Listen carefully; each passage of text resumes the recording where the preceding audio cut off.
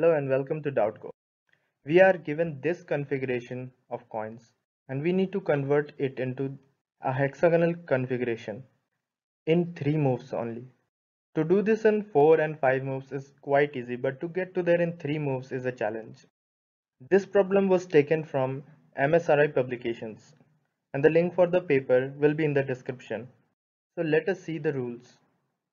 So a coin can be moved to any position such that it should be in contact with two other coins.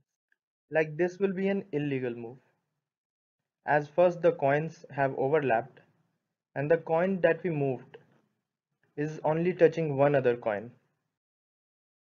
But this is a fairly legal move. But in this, the central coin gets stuck and we cannot get it out.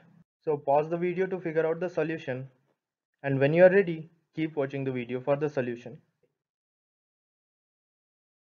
There are 24 ways to do this in 3 moves, if we consider that each coin is different. I will show you one of the method and the rest figure out yourself. So this is the first step, and the second, and this is the last step. And we have made the hexagon. This is a really challenging puzzle. So thank you for watching the video. Subscribe to my channel and try this out on your friends.